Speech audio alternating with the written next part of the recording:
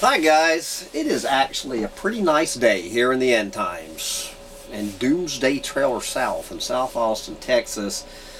It's time to get back to work, guys. It is Monday morning, January 6, 2015. Our first real work day in the new year. And so I'm doing what I try to do every Monday morning. This is the first one of 2015, and this is my Economic Meltdown Roundup Rant that I bring you every week, where I go on to the pages of the mainstream media to bring you more evidence that what is good for this economy, this global industrial oil-soaked fossil-fueled economy, is bad for this planet and everything on it. And before I dive in to the Yahoo News business page, I just want to take a brief detour over to Virunga National Park in the Congo, which is ground zero for anybody who has any confusion about how the fossil fuel industry, the oil companies, completely own every government on this planet, from the Congo to the United States, and own both sides of the playing fields, whether it's Congo army and rebels or the Republicans and the Democrats. I want to give kudos to my hero, my Humpty Dumpty tribe hero, Leonardo DiCaprio, for bankrolling this excellent documentary, which damn well better win the Academy Award for documentary for 2014, called Virunga, looking at all of the various threats to the last remaining population of mountain gorillas left on planet Earth, who are in the crosshairs of every possible side of what's going on this planet. And anyway, I could easily do a whole rant. I'm just going to play a little bit of the trailer to whet your appetite and strongly advise you to go on Netflix and educate yourself about what is happening on this planet, from some goddamn volcano in the Congo rainforest right on up to Main Street, USA. Take it away, Netflix and Leonardo DiCaprio.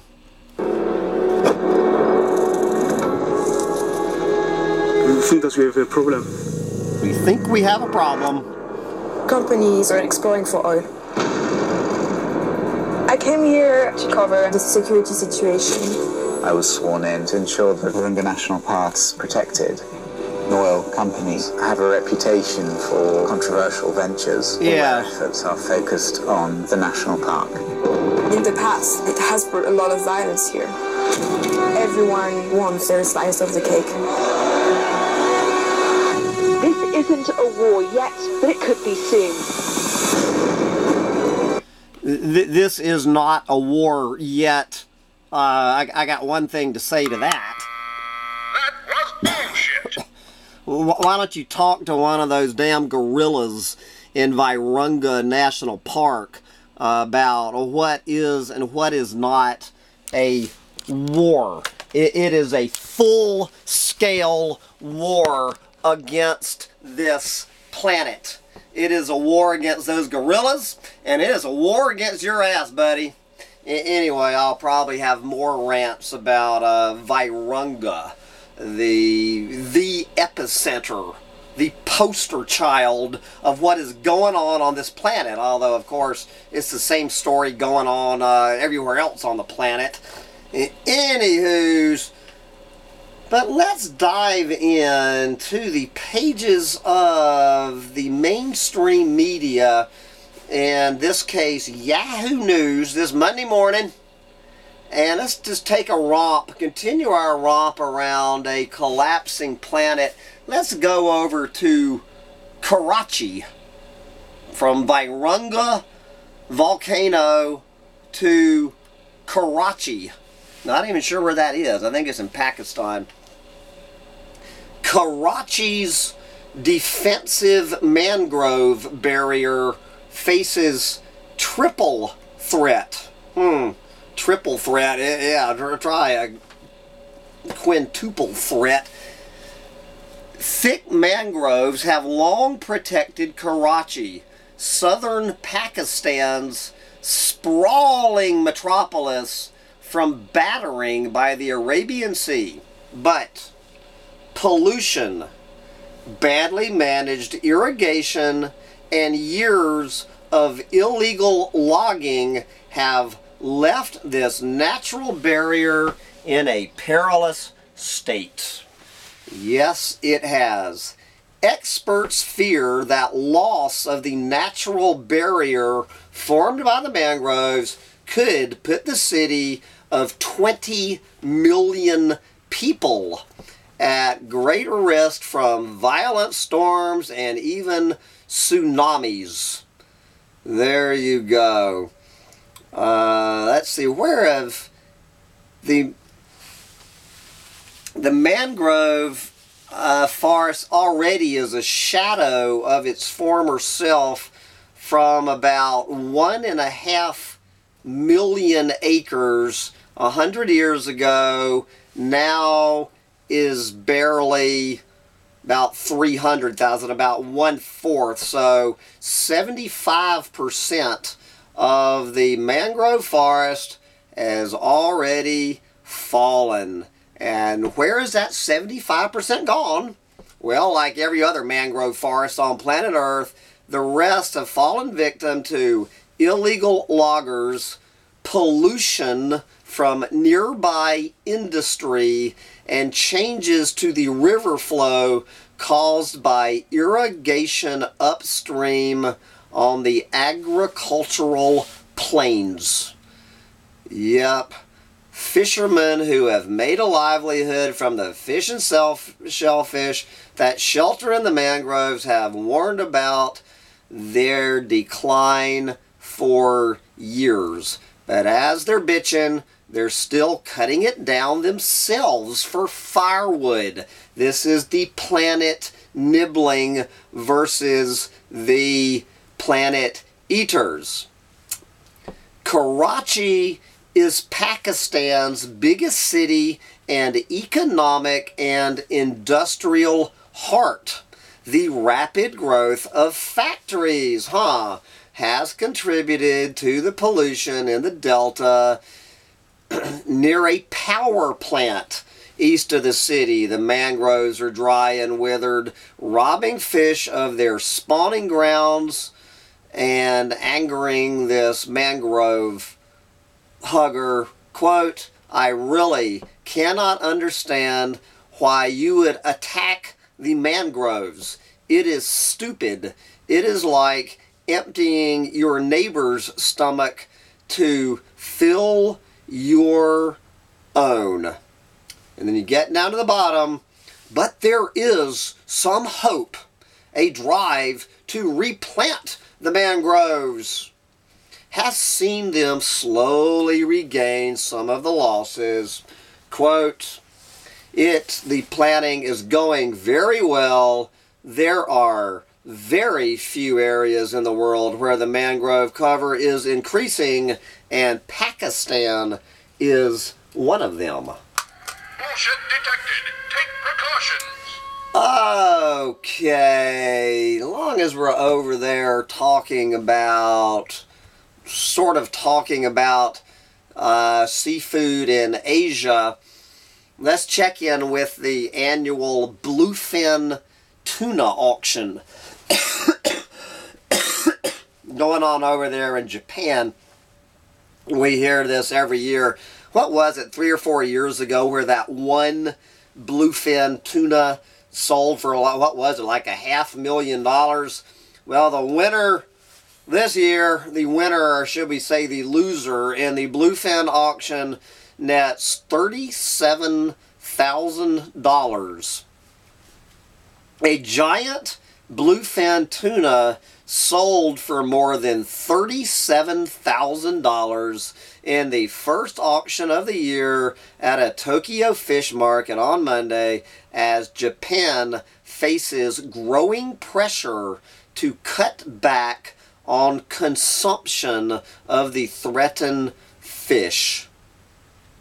This is the 380-pound tuna coming in at $37,480. As the proud buyer said, "I am satisfied with buying the best one. It has a good shape and great fat." Yep.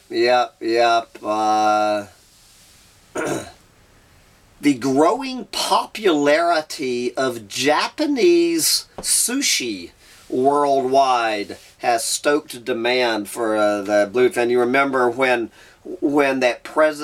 our planet-saving president Barack Obama was over there in Japan? What is the first thing he did when he got there? He met up with that goddamn little dictator over there, these two little dictators, and what did he stick in his face with the cameras rolling? Was bluefin tuna sushi. There is Barack Obama's concern. The auction came as Japan, the world's largest bluefin tuna consumer, faces growing calls for a trade ban on the fish, which environmentalists warn is on its way to extinction. In November, the International Union for the Conservation of Nature updated its red list of threatened species, warning that surging global demand for the fish was placing unsustainable pressure on the species. Do you think so? And as long as we're talking about unsustainable pressure on a species, let us talk about unsustainable pressure on a planet. And this is my broken record rant. How many times have I had this one about number one, about the global beef industry? We just talked about the global seafood industry. Let's go, which is why this eco-Nazi does not eat seafood. Now we go over to Associated Press to find out why this eco-Nazi does not eat beef, but does eat pork and chicken. Before we talk about pigs and cows, let's talk about, pigs and chicken, let's talk about the beef cow. New diet guidelines might reflect environment cost. For years, the government, we're talking, this is only the U.S. government. For years, the U.S. government has been issuing guidelines about healthy eating choices. Now, a panel that advises the Agriculture Department is ready to recommend that you be told not only what foods are better for your own health, but for the environment as well. That means when the latest version of the government's dietary guidelines come out, it may push even harder than it has in recent years for people to choose more fruits, vegetables, nuts, whole grains, and other plant-based foods at the expense of meat. But you better believe the reception this idea is getting.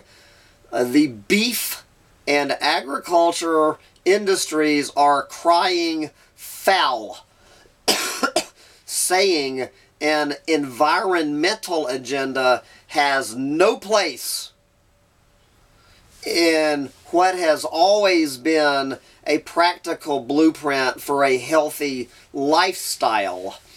Yep. Let's see, where do we have some quotes?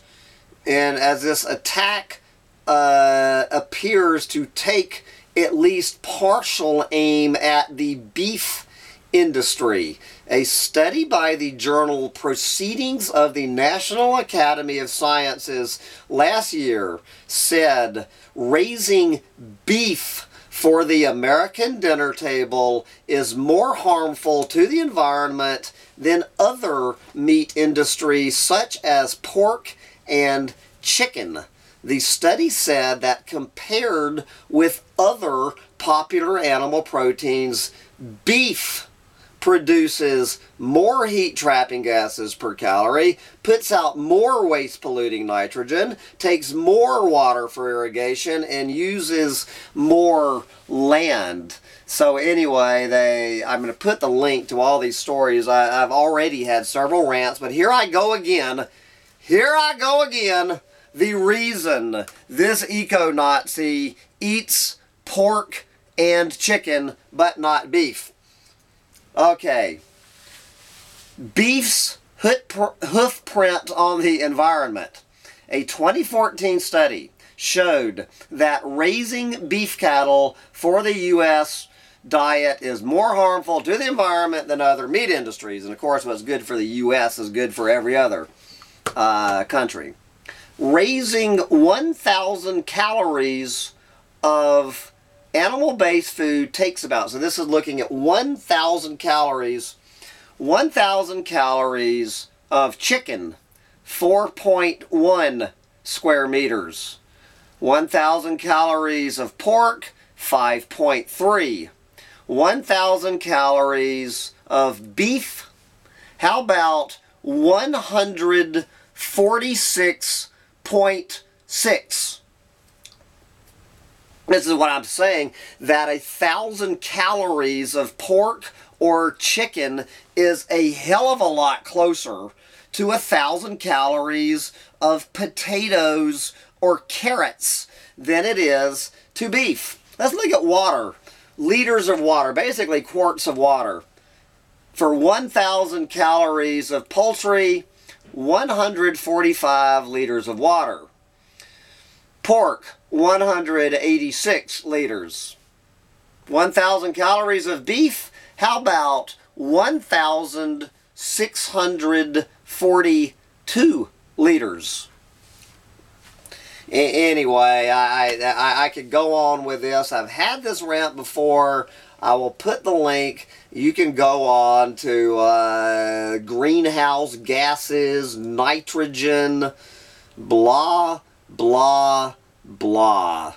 But you better believe the meat industry has fought for years to ensure that dietary guidelines do not call for eating less meat. The National Cattlemen's Beef Association sent out a statement by doctor and cattle producer Richard Thorpe calling the committee biased and the draft meat recommendations absurd. The American Meat Institute issued a statement calling any attempt to take meat out of a healthy dietary pattern stunning and arbitrary. Yep. This is Michael Jacobson of the Center for Science in the Public Interest said the idea of broader guidelines is not unprecedented. Quote, "You do not want to recommend a diet that is going to poison the planet," he said. Yes, anybody recommending a diet that includes beef or seafood. They should have looked at the fin print of seafood. Anybody recommending beef or seafood in your diet is recommending a diet to poison the planet, which is exactly what the beef and seafood industries are all about. Okay, let's see. Let's go over to China, to Beijing, China, to look at air pollution in China, which I can also pull out my bullshit story of the day. Beijing dangerous smog down 4% in 2014, according to the government. Bullshit level DEFCON 5. Air pollution in Beijing dropped slightly last year, municipal authorities said. Come on now, that ain't even bullshit. That's more shit. Although levels of the most dangerous small particulate matter remained more than 3 times the internationally recommended limit.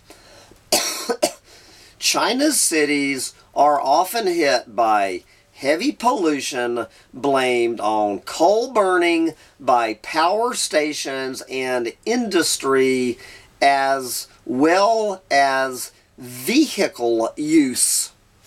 And it has become a major source of discontent with the ruling Communist Party. Alright, so how did it break down the notoriously smog-clogged capital? Had 93 days of what the Chinese government calls excellent air quality last year, 22 days more than in 2013. Warning, bullshit alert. There were 45 days of heavy pollution, down by 13 days from 2013. That was bullshit. Anyway, and they talk about you know, I was laughing about this earlier when they had this big economic forum with these planet eaters from all over the planet meeting over there in November. In November, authorities enforced a host of anti-pollution measures ahead of the Asia-Pacific Economic Cooperation, the APEC forum, when Chinese President Xi Jinping hosted leaders from the United States, Russia, and Japan, among others. The briefly clear skies were popularly dubbed APEC Blue by online commentators, mocking their temporary nature. After the summit was over, as smog levels crept back up, authorities abruptly ordered one of China's most popular air pollution reporting apps to remove independent data provided by the U.S. Embassy, which of course, the U.S. Embassy, am I actually getting ready to say that the U.S. Embassy was reporting the real statistics of what was really happening with Beijing air quality, and the Chinese government shut that down real quick. You'd better goddamn believe. When the U.S. Embassy pushing their bullshit indicator button. Detected. Take precautions. Anyway, let's wrap up. Let anybody who claims your old doomsday prophet never has good news. We have some good news for U.S. automakers, as strong December sales cap solid year for U.S. automakers. Good. It is a good year for the planet eaters. U.S. automakers reported strong domestic sales in December, capping solid annual growth. Yep. GM said it had the best December in 7 years with a 19% rise. Year-on-year rise, let's see. So GM putting 2.94 million new vehicles on the road. For the month and the year, GM's Buick and GMC truck and SUV divisions led the gains. What a surprise. Ford, the number 2 automaker, said it enjoyed its best December in 9 years, although they were about the same as last year, with 2.48 million new Fords hitting the streets. Let's see.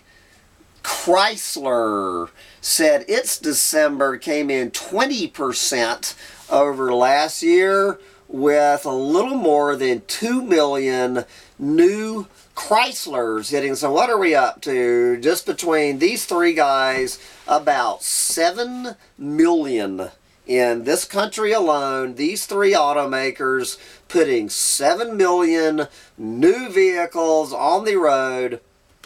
Gee, volume gains for all three U.S. automakers were strongest in the truck and SUV categories as cheap gasoline continues to mitigate the extra cost of owning the low mileage vehicles.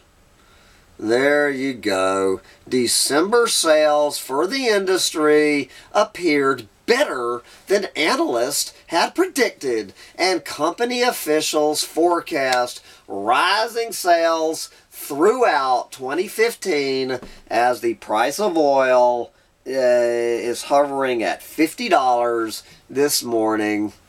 There you go. Quote from some GM economist, quote, "Car buying fundamentals remain strong and we expect higher industry sales in 2015. Good for the U.S. automakers. Good for the clueless moron SUV buyers. Bad for the planet. Anybody who does not understand the connection between record U.S. auto sales and Chinese auto sales and Indian auto sales and Brazilian auto sales and Sub-Saharan African auto sales, and I could go on with this list. Obviously, I'm failing to reach you. We're having a failure to communicate.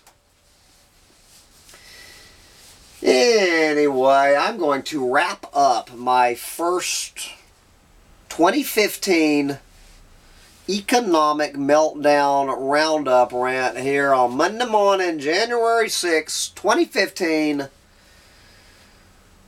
Get out on my 24, 25-year-old gas-sucking bicycle and pedal up to Bank of America to bank my rent check from my real estate investments so I can live another month in the end times as I prepare to get on a gas-sucking airplane and head to the Virgin Islands for the winter, where I will try to bring you this rant next Monday morning from the sunny Virgin Islands. For this rant, bye guys.